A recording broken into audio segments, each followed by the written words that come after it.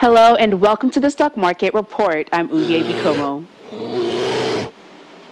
The negative sentiment seen at the market yesterday was sustained in midweek trading as the all-share index declined by the same margin as the previous trading session. Activity level was mostly negative today. However, there was a slight increase in volume traded while value in deals declined. The gains from insurance, consumer goods, and oil and gas counters were not enough to overturn the overall index as the banking sector declined 0.84%. On the list of top trades today are Wema, Union, and Zenith Banks.